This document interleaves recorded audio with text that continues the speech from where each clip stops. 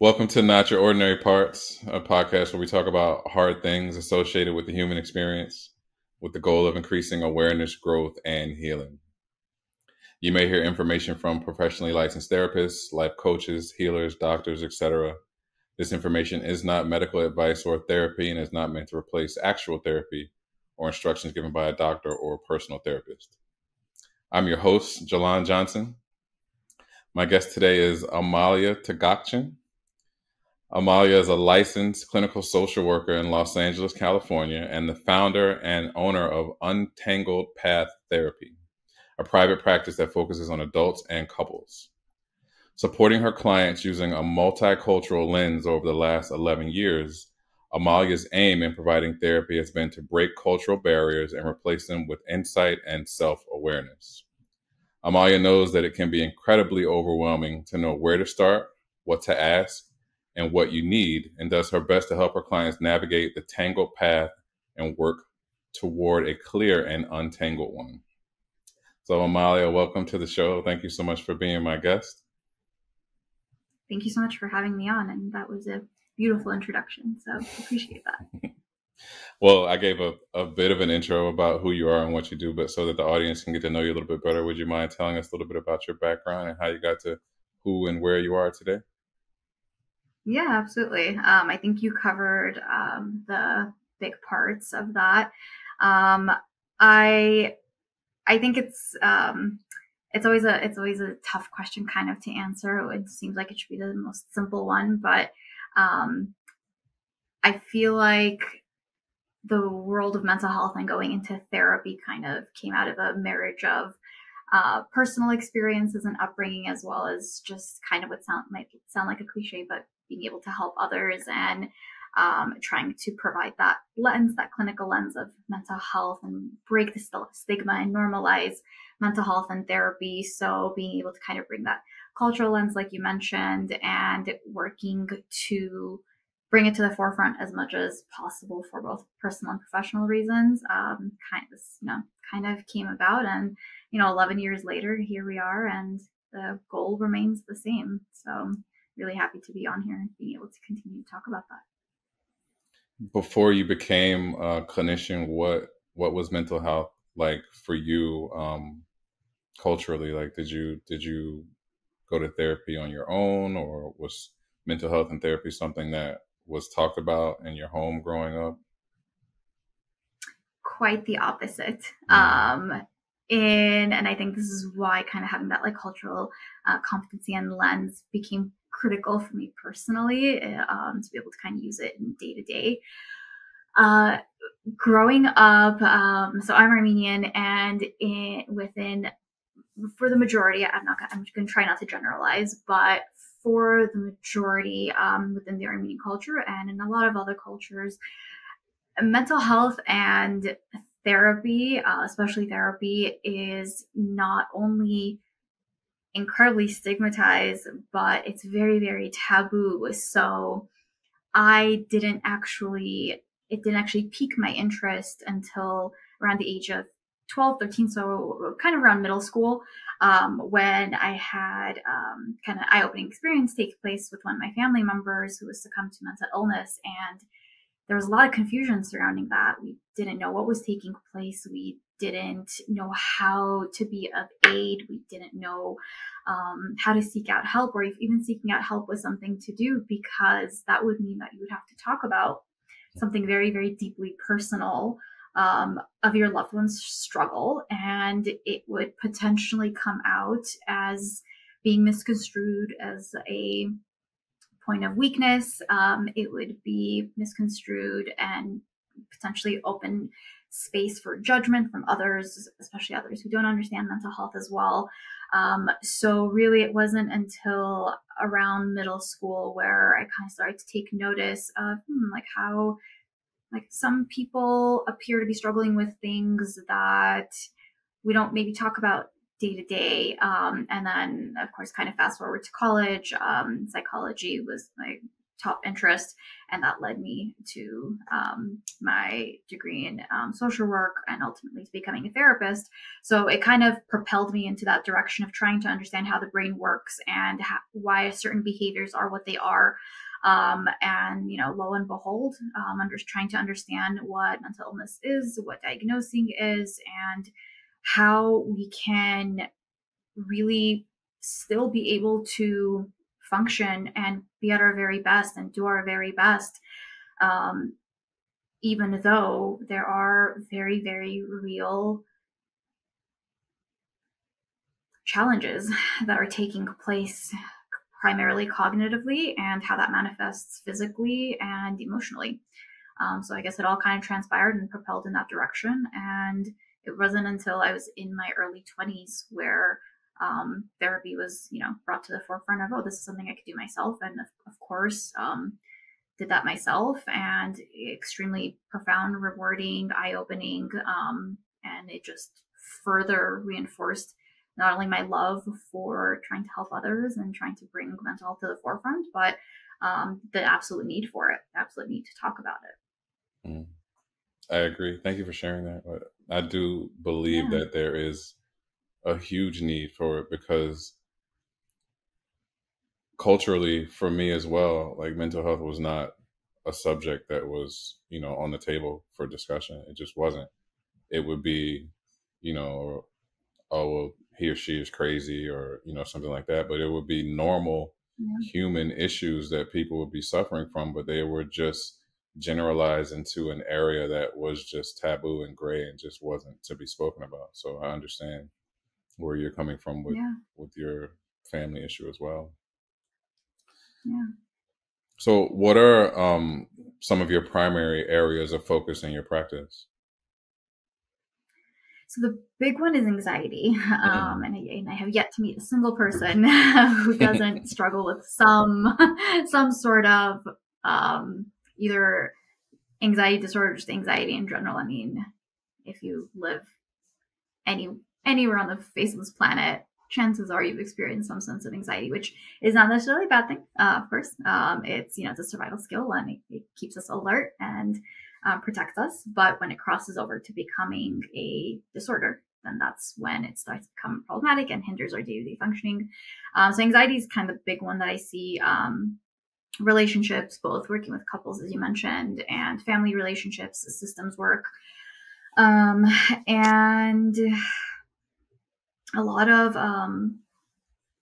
women's issues, and as of late, perinatal mental health. So a lot of postpartum anxiety, postpartum depression, working with a lot of moms, both first-time moms and veteran moms, and kind of the juggle of life, professionally, personally, kind of everything under the realm of women's issues per se, and anything under the umbrella of kind of perinatal mental health. So yeah, those are the big ones. I mean, I think nowadays anxiety is just as common as a cold, with everything that we're dealing with. And then after the pandemic, and it just seems like everyone is anxious, and the age that we're seeing anxiety start is getting younger and younger, because we have so many issues that we're trying to deal with without having the proper tools, or having an outlet to discuss what's going on and what's wrong. So our nervous systems are just getting overwhelmed. Absolutely. Yeah. And I think the pandemic, if anything, it showed us that it exacerbated a lot of, like, if you were already someone who dealt with anxiety, it skyrocketed. And you're right on the nose of, it starts younger and younger. And I think that probably didn't help, especially with a lot of kids having Zoom classes and kind of what that looked like behind the screen, and being away from their friends, and that, the social connections, the everything, the unplanned and unknown, it certainly didn't help. So we saw a tremendous amount of teenagers and young adults struggling with anxiety since the pandemic. What are some signs that would indicate that someone should prioritize their mental health? Like, if someone is maybe feeling anxious but doesn't know how to put a name to that, or just behaviors that someone could see in themselves or in someone else that they could pinpoint and say, okay, well, maybe I need to focus on my mental health, or maybe I need to talk to somebody? What would you say some of those indicators or signs would be? You know, some of them can be extremely subtle, and some of them can be pretty blatant and obvious. But I would say, first and foremost, if there's anything taking place that makes your day-to-day functioning harder, and this is actually kind of one of the like key diagnostic criteria is when you're kind of looking through a DSM and you're trying to it's black and white per se, and there are lots of shades of gray, but one thing that like certainly follows through and through is anytime anything gets in the way of your day-to-day functioning and hinders your relationships, your professional capacity, your personal capacity, your ability to carry out your regular responsibilities. You know, you wake up in the morning, let's say you have work, after work, let's say it's family time, it's personal hobby, whatever the case may be. If those start to become significantly harder for a long duration of time, and it starts to feel progressively difficult to carry out things that seem pretty regular, like sleeping, your sleep starts to become hindered. Let's say you're either sleeping too much or you're sleeping too little. So you're either dealing with insomnia or something like as basic as eating. You're either your appetite goes away or you're eating too much. The very, very core our basic foundational things that we don't even think twice about, if those start to become impacted, it's really time to start to take notice. Something else that comes to mind is lack of interest, which kind of seems almost like kind of like common sense or almost like silly, but if you're waking up in the morning and the things that you used to be interested in for a long period of time seem like they no longer interest you, and you can't find the joy that you could find in everyday things like listening to your favorite song or watching your favorite sitcom or spending time with the people that you love and care about and who truly bring you the sense of joy and fulfillment, if that starts to change to the reverse and now it becomes a sense of anxiety, dread, it brings you sadness more than it brings you joy. These are kind of like the more subtle ones to look out for, that you may not even notice until maybe somebody brings it to your attention. A lot of people start isolating and withdrawing again, that distancing from loved ones and kind of not behaving like your quote unquote typical self, or if someone starts to describe you as kind of being out of character, these are things to look forward to, because again, sometimes they're so subtle that we don't realize it. But if your eating and your sleeping is off, if your level of interest in something changes drastically over a large course of time, or there is a lot of people complain about having like sudden fatigue or headaches, just kind of like inexplicable physiological,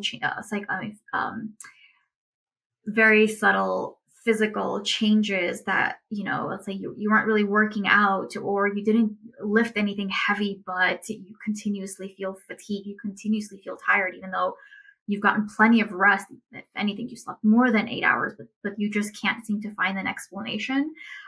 Sometimes even things like that, where physical symptoms like come out of nowhere, it's important to pay attention to those. If they accumulate, this could be a big sign to start paying attention to your mental health, because that's probably what it's going to end up pointing to. Wow, those are pretty subtle, and I don't think I've ever made the connection between those things. I mean, clearly it's a disconnect. It's a disconnect if those things are happening, but yeah. I don't think we would attribute those things because they're kind of small to our mental health. And some may, but for the most part, like, I would just say, I'm kind of off. I don't know what's going on. And I would just probably keep it moving until things got better. Mm-hmm. And they may not get better. And then that would just become, my new normal. And it's funny because as a guy, we kind of say that guys are just oblivious to going to the doctor if we have an injury or something, right? So like if I hurt my arm, I'll be like, I'll give it a while, all right? And then months later, I'm like, okay, it's been, like 8 months and my arm is still hurting. I should probably go see a doctor. So thinking about that, I feel that I would probably apply that same logic to having a small shift in my mental health without knowing why or what to do. And then Yeah. something that I thought about when you talked about our daily routine being off, I got a mental picture of like traffic flow. And if normally the highway is, you know, flowing fine, there's no backups or anything, there's nothing really to think about. But if there is an accident, traffic is backed up and we now have to find a detour, or, you know, it slows things down from how they would normally operate or how they would normally flow. And that was what I thought about when you mentioned some of those things about mental health and prioritizing what signs we should, you know, we see or looking for. Yeah, yeah, absolutely. I mean, there have been times for myself personally where I've tried to make like to-do lists, and just the sheer number of items that I have on my list became very overwhelming. And I've had a number of clients describe the same. And of course, lo and behold, it's led to something under the umbrella of anxiety and just feeling so incredibly overwhelmed with just the idea of writing things down that you have to do, which again seems so mundane. It's what most of us do every day. Let's pull up our calendar, look at our busy lives. What do we have to do? Drive from here to here, do this and that, pick up the kids, whatever the case may be. And just that idea of creating a list feels so daunting and overwhelming. And if that continues to be the case, where all you feel is that sense of like dread and heaviness and feeling completely overwhelmed, probably something there to look at. Yeah, right. And I don't think you should wait 8 months to go get your arm looked at. Definitely not. 8 months, I would say, is a little too long. But it's funny that you mentioned you compared the physical with the mental health, and I bring up this analogy a lot, where typically if a body part hurts or you break something or something gets cut and you need medical attention, that one's it's visible, it's kind of easy to see. We'll use yours as an anomaly of waiting the 8 months and being like, I'm going to power through this. Something will heal eventually. But most people can say like, looks like you got something to fix there. Like you're bleeding and you got to take care of that. Go see a doctor. But the reverse happens with mental health, where it's not visible. More often than not, it's invisible. And we are fantastic at hiding mental health issues because we've grown to become really good at it. So that example of you becoming extremely overwhelmed where you're creating a to-do list, if anyone were to look at that, I don't think they would think twice about it. They would just looks like you're just kind of stressed out, like shake it off. Exactly. But it may be more than that. Why do you think, and I love the way you said we've become fantastic at avoiding things. Why do you think so many people hesitate to ask for help? A number of reasons come to mind, and the most prevalent seems to be not about the actual person themselves, but about the person who they're trying to ask for help from, whether any sort of loved one, friend, family member, colleague, whoever it may be. They feel like a burden. I can't tell you enough how often I hear that the reason why some people don't ask for help is because they feel like they would burden whoever it is that they're going to not add something else to their plate. So, hearing that, it kind of breaks your heart. It's like, well, you're going through something, you're struggling through something. There's something deeply that's impacting your day to day, and you aren't at your healthiest, but you don't want to place that burden on somebody else and ask for help. That's been one of the biggest one that comes up, and typically my go-to is if you knew your loved one was struggling and they were going through something extremely challenging and you knew that you could help them, would you label them as being a burden to you if they came to you for help? Almost every single time, guaranteed, no one would call their friend or family member a burden. No one would once say like, you're incredibly burdensome to me, now that you brought up the fact that you may or may not be going through something. And having kind of that shift in perspective and that like being able to look at it from that lens of somebody else's shoes, your almost like knee-jerk reaction is no, I want to help them. I want to know what's going on. So, if for anyone listening that feels like a burden, you're probably not. You probably want to help the person who you knew that was struggling. That's one of the big ones that comes up. And quite honestly, the other one is just lack of information and not knowing how to ask for help. And sometimes that comes with a heavy dose of underlying shame, guilt, being labeled as weak. I know a lot of my male clients, a lot of them I quickly are to say, like, I'm a man. If I'm observed as being weak, then, what would my spouse think? What would my kids think? They look up to me. And it's a lot of these preconceived ideas of, if you ask for help, therefore you are weak.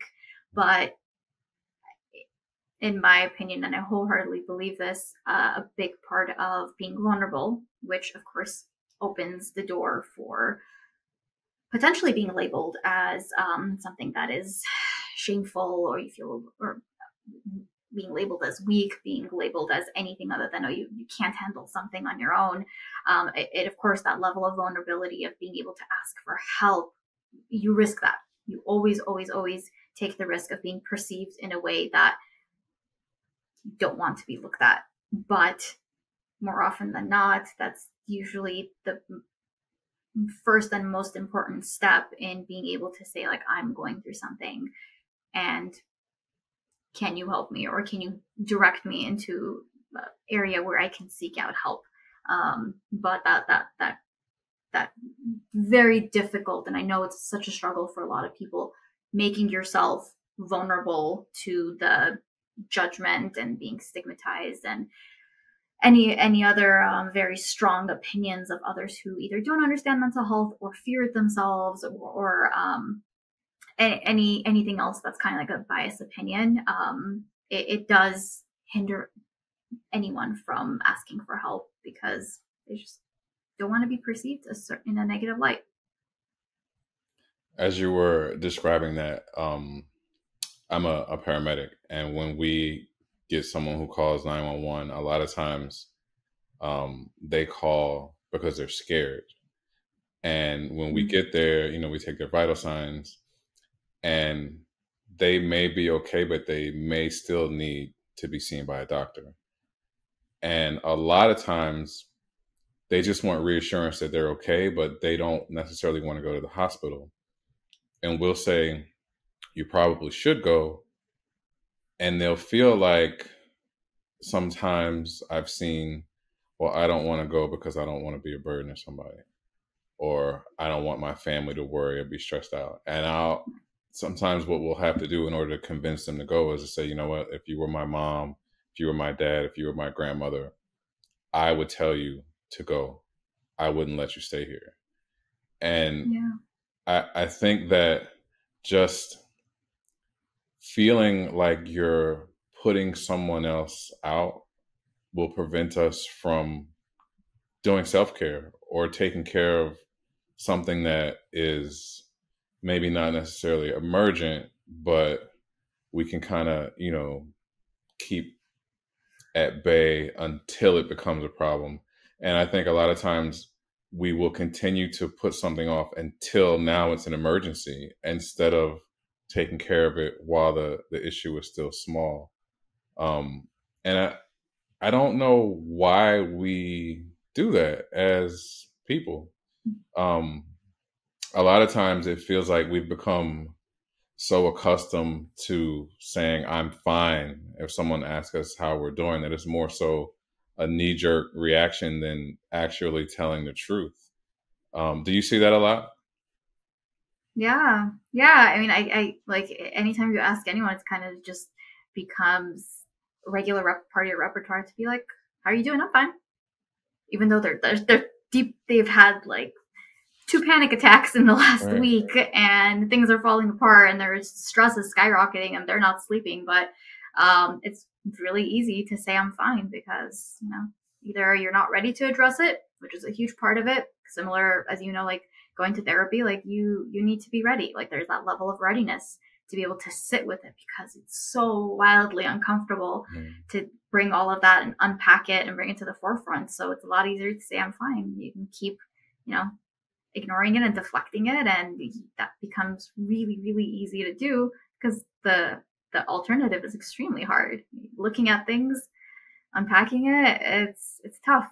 It's tough to make it real. The second you say it out loud, it becomes real, right? Right. Right.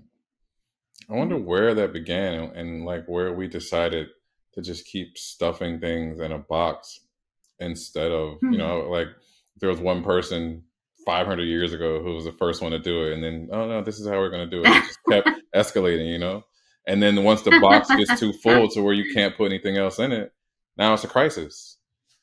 Instead of Right. dealing with one thing at a Right. time, and then, maybe we put it in the box and we address it a day or two later, and then we take it out so that we create room so the box doesn't become so stuffed or so full. But yeah, like you said, Absolutely. the response, I'm fine. I don't even think it's more of a response, like an autoresponder to an email when you're out of office, than even considering the question. Yeah. Yeah. That happens so Yeah, often. because especially I can only speak really more so to the Western culture, but there is such a high expectation for our day-to-day functioning and responsibilities and what we're supposed to be doing, and so much of that is individualistic. It's figure it out on your own, do it on your own. You got a problem, Google it. You got an issue, like figure it out yourself. Like and there isn't a shortage of accessibility, again speaking to the Western culture, of so many avenues where you can technically like do it on your own, and therefore you're fine, and keep stuffing it in because you just got to figure it out yourself and go, our lovely hustle culture, and just got to do it, got to keep moving, got to keep making money, like all of that. And it's a lot easier to say, I'm fine, let me keep doing what I have to do to live, not healthy, versus saying like, actually, yeah, I need to hit pause, which might mean I might burden somebody as a result of doing this. I may not show up to work, and therefore my productivity might take a hit, or I might not be able to show up for my kid's dance recital, and therefore I might not be present. But if that means that you took the time to take care of yourself, chances are you're probably going to be more present for your kids' future dance recitals than missing that one or two. Like if you're just going to show up as your better self, as a healthier version of yourself, and therefore model that for them as well. Not to go off on a tangent, but a lot of, we see this a lot with parents of trying to take that step of, I'm going to be selfless, put my kids first, which is fantastic. It's wonderful. As a parent myself, I get that. But what you're modeling ends up hurting in the long run of, if you ignore, if you don't take care of yourself, if you don't model what taking care of your mind, especially in a healthy way, means, then how can you be present for them and be able to lead by example and be able to look at what like a healthy parent looks like. So it's I hear that comes up a lot of the kids first, or my spouse first, or my elderly mom first. Noble, understandable, completely understandable. You can do that, and not a but. And I was trying to be careful with my words there, because I think something else that we do is we like to live in this all or nothing territory of, I'm either there for my elderly mom, who's has 5 to 6 different type of illnesses that they're going through, so now I have to take care of them, or I take care of myself. And I know it's easier said than done, but it could be an and versus an or. It's I can take care of my elderly mom who I love, and I know that she needs the help. So I need to be more present. I need to shift things around to be there for her. And I can still make it to the gym for 20 minutes instead of the hour that I usually go, because I know that's going to keep me going for her. I could be there for her longer and do more for her if I can continuously take care of myself as well. And that includes things like your mental health and understanding what those signs are to look for. Went off on a tangent there, but yeah. Two things can coexist at once, and you can't pour from an empty cup. Like if you want to be such a good parent and do so much for your kids, so you burn yourself out trying to be there for them and go to, all the recitals and all this and all that, but then you're in the hospital when they graduate, because by doing so much, you've now basically, burned the candle at both ends to the point to where you're no longer able to function because you haven't done any self-care in the process of trying to care for others. Absolutely. Couldn't have said it better myself. Pouring from an empty cup is one of my go-tos, and it's funny, I kind of reserved myself from not saying it because I say it so often. I get teased for saying it so often, but it's just true. Yeah, I say it because it's true. So I'm glad you said it instead of me. Another one is, I remember my therapist told me this is, if you're on an airplane and there's a problem and those masks drop down, what do they say to do? And it's put on yours first that you can help others. And then I remember my first mental picture of that, and I was like, wow, like how stupid would I look not putting my mask on to then be able to help others, because I can only do so much if there's no oxygen. I maybe have a couple of minutes, but if I put that on, now I can do whatever I need to do for, the duration of the emergency or however much time is needed to help other people. Yep. Wow. It's like you're in my head. So that's great. that's my other go-to analogy that I use. It's true. It's, if you're passed out on the plane, chances are you're not doing much helping. Exactly. Yep. And one thing you mentioned was expectation. And I think that is a big thing, because we think about what we are supposed to be doing or what others think we should be doing, and that molds how we function and how we operate. But expectation really holds no weight if you're not taking care of yourself. So if you think someone thinks you should do this, and by doing it that way, and especially if you don't communicate what the real expectation is, you're kind of setting yourself up for failure. 100%. And so much of those expectations typically are just assumed.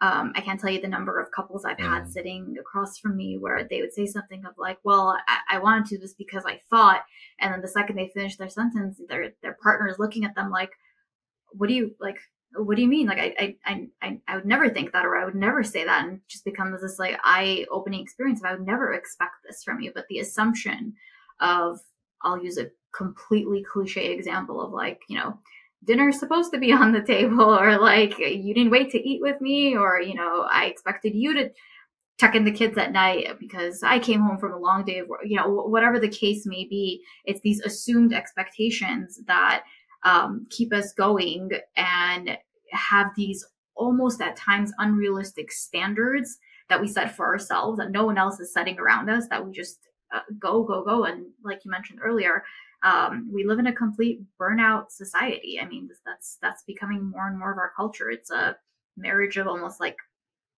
burnout culture and hustle culture. And we think we thrive on it, but it's very, very much hurting us. It's hurting our mental health exponentially. I think something that is somewhat similar to expectation may be values. In your opinion, what do values have to do with mental health? It's values. It's funny. It's not this hot topic that comes up in mental health, but in my opinion, I think it's pretty critical in the sense that, in my opinion, values are kind of like our framework. They're our North Star. It's very, very deeply rooted beliefs and principles that lay the foundation, lay our framework, and govern our day-to-day choices and kind of how we see the world. So that's what I mean by it's our North Star. It kind of carries us into the directions that we need to go. And, some of the people who feel like they're at their healthiest, especially mental health wise, and feel the most self-fulfilled, are the ones who are aligned with their values. So, for example, if a few of your values are loyalty, trustworthiness, family, being present, just anything, then these are, of course, they're healthy values. They're values that, say, you and I would argue would not be far from the person next to us. So if you're identifying being somebody who values trustworthiness and loyalty and family. But your behaviors as, let's say, a partner, a spouse, are more so consistent or aligned with flirting or cheating as a sport, chances are you're not aligned with loyalty and family and trustworthiness as a value. So it doing something like values exploration, which comes up, which can some therapists focus on that, and in acceptance and commitment therapy, ACT, they look at values a lot, because if they say your behaviors aren't aligned with your values, then there's something to look at there. So if you can feel good about yourself and the decisions and the choices that you're making that subsequently lead to how you're feeling about you and about the world and what you're doing, then chances are you may need to take a hard look at really like, what do you value in life? And it's kind of easy to say, well, I value family. Well, okay, are you present for your family?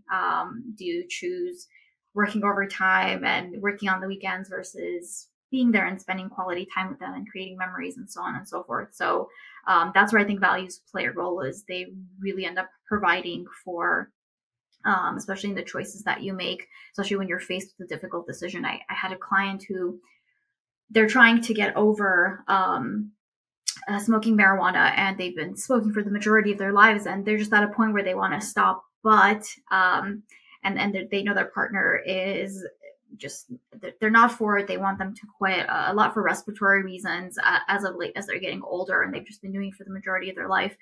And you know, they want to quit, and we've been working on that in therapy. And the way that we've been working on that in therapy, so that it's within my scope, is, do you value honesty in a relationship? So if you're telling me that you're smoking in secret and that you have a pen tucked in a lockbox under your bed and you wait for them to go to work and then you smoke and then they come home and now you have to like sit with this guilt and shame, let's look at that. Let's look at how much you actually do identify honesty as a value. So we've been using that. So like every time you have to think about, if you want to smoke and you're trying not to, and you're also trying to sustain a foundation of honesty in your relationship, ask yourself, is this behavior that I'm doing, is the secret that I'm keeping aligned with my value of honesty or not? And kind of looking at it from that perspective has helped them in kind of like needing to stop and have this like sobering moment of, no, if I keep doing this, then I'm lying to them, and I don't want to keep lying to them, and I don't want to keep lying to myself. So I rather shake off this sense of guilt and shame that I'm now sitting with, of not only lying to my partner, but I'm lying to myself as this thing I want to do for the betterment of what I decided is good for me, and I'm just not doing that. So values can play a role in that way of feeling more aligned with what we actually believe in and how we feel about ourselves as a result of that. Wow, that was super deep, in the sense that we may value something, but it may be a value that's like on a shelf because we don't align with it, and neither does our behavior. So I really was able to understand the concept of values and honesty the way you gave that example, because you may say you value it, but if you're not doing the things to show that you value it, you don't really value it. It's just something that you talk about valuing. Yeah. Wow. Walk the walk, don't just talk the talk. Bingo. Said it. No. So a question that I wanted to ask that was more in line with behaviors that we were talking about before is, why can someone over apologize, and how harmful can that be? Over apologizing comes up a lot. It's being on the I'm sorry train for a long time, so much so that you may not even notice you're doing it anymore. There are three big ones that come to mind why most people end up just being chronic over apologizers. One of them is usually rooted in some sort of childhood trauma. And I know some people's eyes kind of glaze over and they stop listening the second they kind of hear like, childhood trauma or doing parts work or healing the inner self. Like it's very real and it's very important to look at that. It may be overused, but as far as how that connects with overly apologizing of, let's say, a young adult or an adult, is if when you were growing up, if you did something wrong, or even more importantly, if you didn't do something wrong, but you said, I'm sorry, and that kept you safe, chances are you have now learned that if I say sorry, I'm going to feel safe. We see this a lot with anyone who grew up in kind of a chaotic home, and not even necessarily speaking to violence or to like a physical chaos, but more so an emotional chaos. If you had, unstable caregivers, or if there was a lot of abandonment that took place, caregivers kind of in and out, it set this precedence and this tone, and more so modeled this survival skill of just say I'm sorry and you'll feel safe even if you didn't do something wrong. So then that directly translates to, let's say, adult relationships, where you figure out, okay, if I say sorry, then I'm not going to be hurt and I'm going to feel safe and I'll feel secure and protected and they won't leave me. And it very quickly kind of translates to that. And we just continuously say, I'm sorry, in hopes that we'll feel safe and secure and they'll still be there for us. It's a big one that comes up. Sometimes it was just modeled for us in kind of conflicts, really. So if we saw that in conflicts, again, kind of almost aligns with the sense of safety and security. If you say I'm sorry, you avoid a conflict, and now you've just learned that you can avoid conflict just by saying I'm sorry. So again, you kind of adapt to this need of saying I'm sorry out of like pure necessity of I don't want to feel uncomfortable, so I will avoid this conflict and just say I'm sorry, even though it wasn't my fault to begin with. And then, for important and kind of aligned for me to look at it through through a cultural lens of sometimes growing up, it's just, it's either a standard or a custom.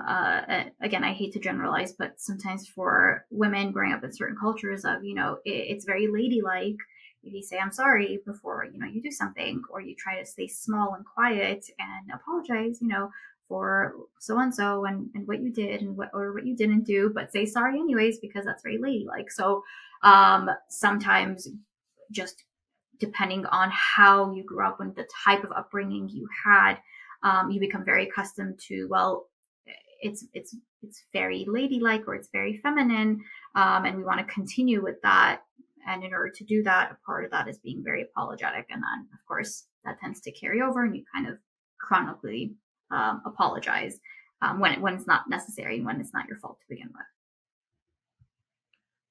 What can that do to someone, and like how damaging could that be to constantly get in the routine of staying small or avoiding a conflict, even if it's something that you may very well be in the right, or there was no reason to apologize? Or what can chronically apologizing do to you over time?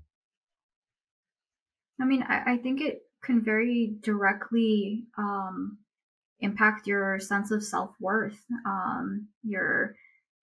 the way that, we perceive ourselves through a certain lens. And if growing up you were made to feel small, or you were taught that you learned that if you make yourself smaller, if you apologize, even if it's not your fault, then you feel a sense of safety, then you're constantly going to perceive your sense of self-worth of being directly linked with, okay, if I apologize, then I'm okay, and I need to do this. And especially, in falling into traps of toxic or unhealthy relationships, that could be exactly what somebody needs. Let's say somebody with a narcissistic personality disorder, to kind of keep that cycle going. So having a very skewed and unhealthy sense of self-worth, sense of self-esteem, kind of all tied in together, that's where it becomes incredibly damaging. So you're not really seeing the way that the lens that you're seeing yourself through, and your worth as just a human being in general, is extremely, what's the right word? I know the word skewed keeps coming to mind. It's not the healthiest version of yourself, but it's the one that you were either taught to believe or made to believe. And then it could potentially be exactly what somebody who that benefits continues to believe, which is something where therapy could be a great place to be able to kind of discover this and have this surface and unpack and do a lot of really great work to undo it, and to be able to, have better coping skills and have better identity, do a lot of work on identity, on what your sense of self-worth really does look like, so it doesn't have to keep including being a chronic apologizer. That's great. Thank you for that explanation. And I think that we do get, especially as children, if we grew up in an emotionally unsafe environment, I think we try to manage the situations or adults' emotions by apologizing, just to keep them from being upset, because if they were upset, then a sense of safety was lost. So apologizing almost became a tool that someone can use to make sure that there's no arguments or no one's upset with them and things of that nature. Yeah, absolutely. All right, another question, kind of off topic from what we were just discussing, but I think this is important. What is secondary grief, and what does it have to do with someone's identity? Secondary grief is typically grief that's experienced in response to the primary grief. So primary grief, we all know it's a emotional and physiological response to typically the loss of a loved one, of a significant person in your life. An example of both primary and secondary grief would be if, let's say, you found out that a son finds out that his mother has a diagnosis of Alzheimer's disease. So, Alzheimer's disease, neurodegenerative disease that, consistently over the course of many years slowly starts diminishing a lot of our cognitive abilities, our memory, so on and so forth. So you're looking at the loss of your mom, because you know that the ability for them to recognize you and to know who you are, that's already kind of being taken away. So the grief there, the loss there, that's the primary grief. The secondary part comes as our experience to that loss, and the role that our identity plays to it is that example is you start to lose your identity as a son from that experience, that primary loss. And now you're more so, if anything, you're a caregiver. You start to take on that role of caregiver, and you lose that identity of a son in that scenario. So we see a lot of this in, let's say, a mother who makes the respectable and noble choice to stay home and raise the kids, but for the last, let's say, 20 years or so, you're a doctor their entire life. So it's this loss of having this identity and this career. So you're experiencing that loss, and you're also experiencing this identity as a doctor, because you're your mom, and you make that decision, and you no longer get to practice to do what you used to do in your career for the majority of your life. So now you're experiencing that loss of identity in there, and being a doctor. I see. In one of your recent posts, you talked about overgeneralization. Can you explain what that is? Mm-hmm. Yeah. That's one of many cognitive distortions. And cognitive distortions are basically another way of saying irrational thinking. It's born out of CBT, cognitive behavioral therapy, and it's looking at our cognitions and our how we perceive things, with overgeneralization, it's taking one or really just a handful of instances or moments or experiences and taking that to be the truth or to be the only reality of what future outcomes and what future experiences are going to look like. And then, the worst part of it is you take that and you take the onus of that of, well, I'll give you an example. Let's say a kid's in the cafeteria and they're walking with their tray of food. They trip and fall and everyone's laughing. And now they've identified themselves as clumsy. So moving forward, fast forward to adulthood, they're continuously going to think of themselves as this, I'm always this clumsy person. If I hold anything, I'm probably going to drop it. And you're constantly like, you're scared and you're worried and you're identifying yourself as this, clumsy person because you've now overgeneralized that one experience that you had to everything else that's going to potentially happen if you were to bump into anyone or if you were to carry anything ever again as someone who's not attentive and someone who's clumsy. And you continue to overgeneralize and take on that assumption and that label, which can feel really damaging. So that's overgeneralization. I can see how that would work, especially if you were maybe clumsy as a kid, and you spill things or drop things that can really carry over into your adulthood and make you feel like that is who you are, or your identity is a clumsy person, and it would probably keep you from doing a lot of things just out of fear. Absolutely. Yeah. So we talked about a lot, and I think that we gave some good starting points for contemplating talking about mental health and someone being able to see maybe some behaviors that may need attention. If someone wanted to begin the conversation, but now they start to overthink things, they could get stuck possibly.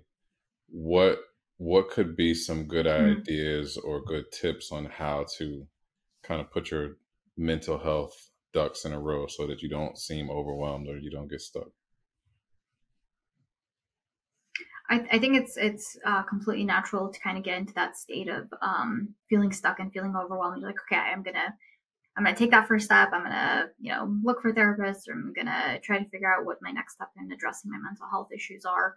And therapy is certainly not the only way. But one of the ways of kind of overthinking, almost like a quick tool that I like to pull out of my tool belt.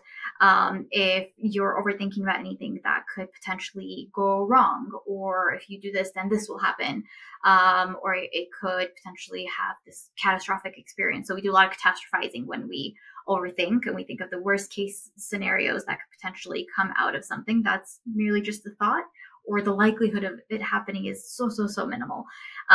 So, if you find yourself in a point where you're kind of ready to go, you're ready to get all your ducks in a row, like you said, but you start thinking about, well, if I do this, then this might happen, and then somebody will find out, and what will they say? Could they judge me? And so now you've talked yourself out of trying to do the thing that was good for you to begin with, and you've kind of catastrophized the situation, which is just one of the ways of overthinking. One question that I like to ask is kind of like, well, if you've played out this whole worst case scenario of it feels so real that when you do A, it's going to lead to B, kind of like ask it, well, where's the evidence to that? Like, where's the evidence that you can show me that if this happens, then this will happen? And typically when we get into that state of overthinking, we've already created this narrative and this story that feels so real to us, even though it's a complete hypothetical. And we talk ourselves out of doing something because we have convinced ourselves that this hypothetical is going to happen. So if you can't point to the evidence of, let's say, the worst case scenario happening, chances are it's probably not going to be so bad. And usually it's not. So if you're kind of feeling ambivalent or anxious, just overall hesitant about kind of taking that next step, and you kind of picture like that worst case scenario to take place, ask where the evidence is. If you can't point to it, try it out anyways. What if someone was to say, well, I'm aware of who I am and what I do. Is that really giving themselves an opportunity to heal, or could they just be coping? Like, is there a difference between healing and coping? Yeah, absolutely. They're both important. Coping is working on a lot of the almost like the surface matters. So let's say if you're anxious, well, we'll go back to the analogy of chronically apologizing because I think that's a great one. So if you cope with, let's say you're going in for like, I really want to try and not apologize, then, somebody can give you tools which would help you cope, like how you can change your responses and your dialogue instead of apologizing and reframe that and have a different response. And now you're slowly learning with coping tools how to stop chronically over apologizing. But compared to healing, which is where a lot of the nitty gritty kind of deeply rooted work comes in, which usually takes longer and a lot of work, at least in therapy, to kind of unpack that and process it.